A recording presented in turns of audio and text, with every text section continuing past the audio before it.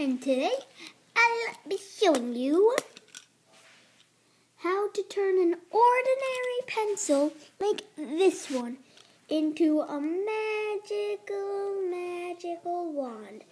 P.S. It doesn't actually work, but it actually is really cool. So it'll just end up with this, with the tip, with that part being an extra piece for the thing. If you want, you can clip it on to the eraser. If you want, you can clip it onto that. But yeah, today I'll be showing you how to turn an ordinary pencil like this one into a magic wand like this one. It looks pretty lame, but it can do that. If you swing it, it'll just shoot open like that. Just see? Even if you just plain use gravity, it'll work. Look, I gotta get this kind of far. Look, and then zoom.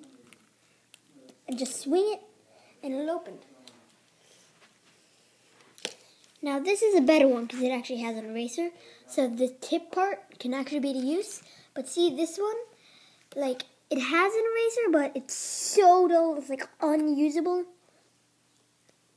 Like, look, see? It's like unusable. So then, yeah. I'm just going to take this part out of here. Then just swing. It'll become that. So this is how you do it. Me.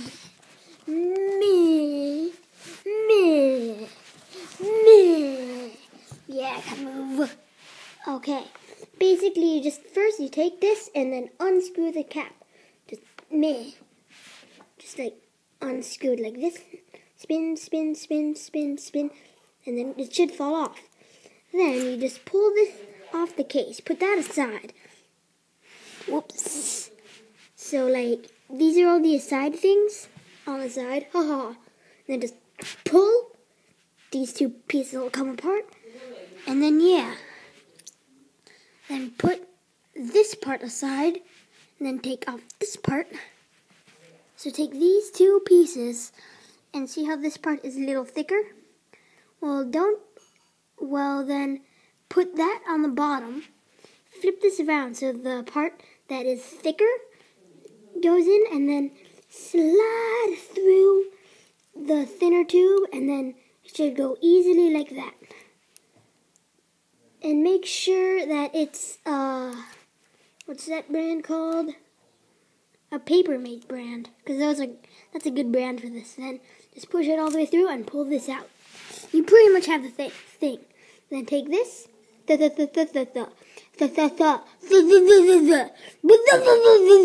Thing. Then just smick. Shazam, done. But you might want one with an eraser, so you can use this and then just go slip. And you might want to tape that on, so when this comes out, it'll come out like that.